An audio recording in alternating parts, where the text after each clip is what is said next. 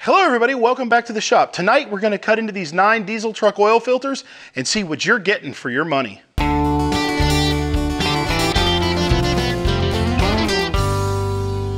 So before we get to the fun part of cutting these filters open, let me talk to you for just a second about these filters and why I chose them. How you like that for some cinematography? All of these filters fit a Dodge pickup truck with a 5.9 liter Cummins engine. Now Dodge made this engine for about 20 years, so there's a lot of them out there. There's no premium filters here. When you go into the auto parts store to get an oil change special, this is what you're gonna get. Obviously the Napa Gold filter is Napa's house brand. The MicroGuard filter here is O'Reilly Auto Parts house brand. The STP filter here is AutoZone's house brand. And the Carquest down here on the end is obviously Carquest's house brand filter. Now I also went and got a Dodge Mopar Cummins filter. This is the factory filter, the direct replacement like you would get if you got an oil change at the dealership. Now we'll be able to compare all of these to the factory filter.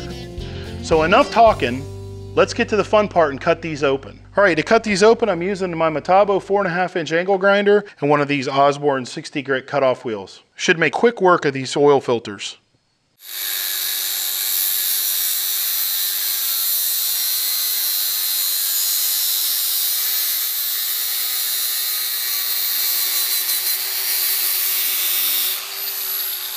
All right, folks, well, let's lay them all out. We'll start over here with the Carquest filter. So the base on this filter is very heavy. The gasket's nice and thick. As far as the filter can itself goes, seems to be pretty well made. There's a cheese ball-y spring in there. The can's an acceptable quality. Not super stout or super firm, but it's acceptable quality. The filter appears to be pretty rigid. There's a joiner bar here that keeps the pleats where they come back together. What I'm noticing is there's not consistency here in the pleats. The pleats are real close together here, and then you can see they're not spaced out. They're in both ends with some kind of elastomeric, hot snot type glue. Next up we have the Purolator. The base on this one is very heavy too. Interestingly enough, it's a very similar looking filter. It's good and solid. It also has a joiner bar. As a matter of fact, I believe that both of these are identical. And the can is of acceptable quality as well. So we can right now say that Purolator makes the Carquest house brand. Next is the Shell Rotella filter. Again, acceptable quality, a good gasket in the bottom. Okay, so interestingly enough here, I think we're going to be repeating ourselves. Matches these. So what I can tell you so far is that the Carquest filter, the Purolator filter, and the Shell Rotella filter, without a doubt, are all made by the same company. Same quality throughout, same springs, same bases. They're pretty much identical. Let's go to the Fram. Fram filter is a little bit different inside. This is definitely not as heavy as the bases on those three there. The rubber O-ring is crimped, and everywhere there's a crimp point, it's kind of swollen the O-ring up so it's not consistently round. There is a joiner here that goes like that. The filter can fits on there as such. This Fram does have a proper spring in it, a nice heavy spring at that. The filter in here appears to be pretty high quality for what you would expect from a Fram. The pleats are fairly consistent all the way around, and they're much tighter than the pleats in here. One thing to point out on this Fram filter is there is no joiner to join these together. They're just glued. The can is basically the same quality a can that you had here. So getting over here to the Mopar OEM filter, base is heavy. It's a little bit of an extra thick gasket on the OEM filter. Pretty heavy, pretty stout there. This filter is very heavy duty. The pleats are very consistent all the way around. The can is heavy. There's also a joiner bar in this one that joins the pleats where they come back together. And this one has a proper spring too. The can on this one is also very, very heavy duty. You can feel that it's significant. Next we'll do the STP.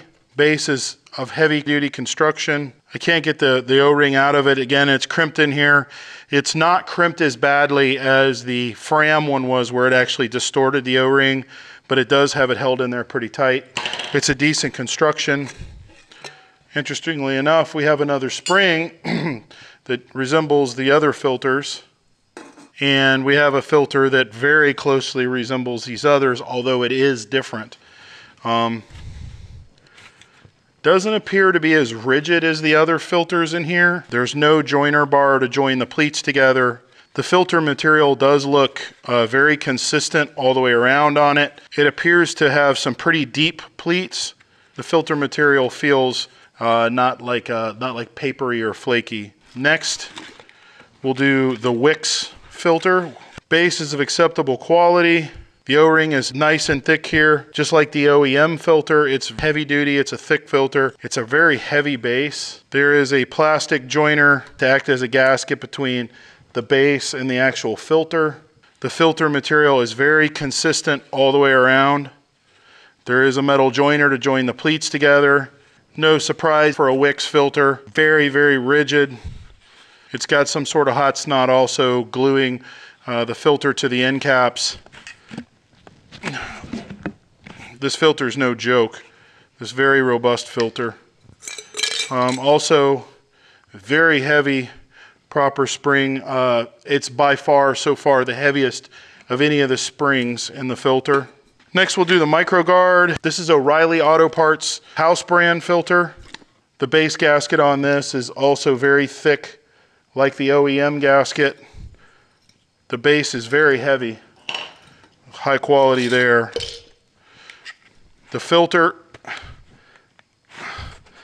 it's pretty rigid, but note that the filter material, just like on the Wicks filter, very consistent all the way around on the pleats. You know, there's some pride and ownership there. You can see a little bit of variation, but overall, all the way around, the pleats are very consistent. Feels like a really good filter material. It doesn't feel like cardboardy. It also has a joiner bar. And if I was a guessing man, I would say that these two are probably the same. Again, just like in the Wicks filter, the heaviest spring so far. And the can on this, yeah, I can say with some certainty that the Wicks and the micro guard by O'Reilly, these are the same filter. Pulling out the Napa Gold here. Same heavy duty gasket that we found in the last three. It matches the OEM. Very heavy base plate. Little plastic joiner is identical to the last two. Filter, the same. Very consistent pleats all the way around. Joiner bar to join it together. Very, very stout. Also hot snotted in. Oddly enough, it looks like the last two. Another heavy duty spring. So here's what we got so far. Without a doubt, the Wicks and the Napa Gold are identical filters. They're the same filter under a different brand name. Surprisingly, the O'Reilly Auto Parts house brand is also the same as the Wicks and the Napa Gold. The STP filter very closely mimics the Purolator, the Rotella, and the Carquest filter, but it is a different filter.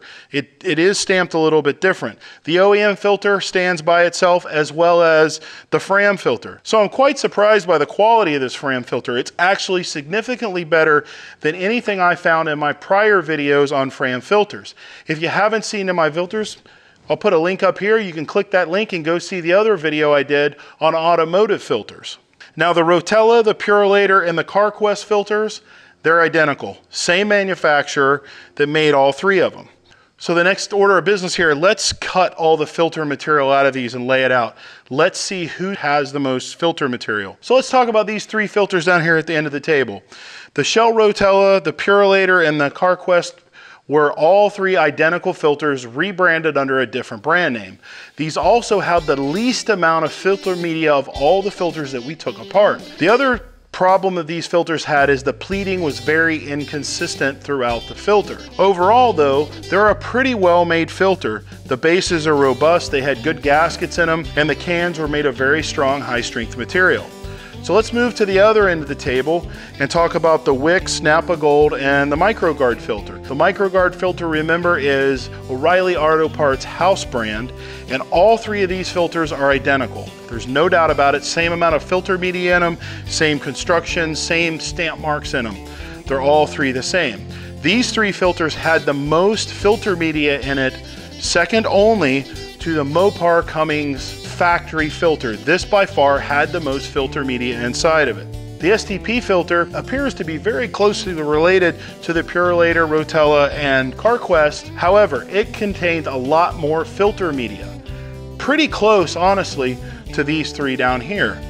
Pretty good bang for your buck. Let's talk about the Fram filter. Now, the Fram filter had a lot of filter media in it, really about the same amount as the Napa Gold and the Wicks filter. And I was going to give this filter a pretty high score until I saw something just had me put on the brakes. When you look inside this can, there's rust. The inside of this filter is rusted. I did a previous video on automotive filters. I'll put a link up here up above to take you to that video. And consistently among 3 Fram filters, I found rust inside the filter can. Folks, completely unacceptable. So because of those findings, I got to take the Fram filter completely out of the race here. There's no reason that any rust particulate should ever be floating around in the oil inside your engine. But other than that, I gotta say that all of the other filters were acceptable oil change quality filters. I will say that the Napa Gold, the MicroGuard, the Wicks, and the factory filter were a very high quality filter which I would use in my own vehicle. Thanks for watching. We'll see you real soon.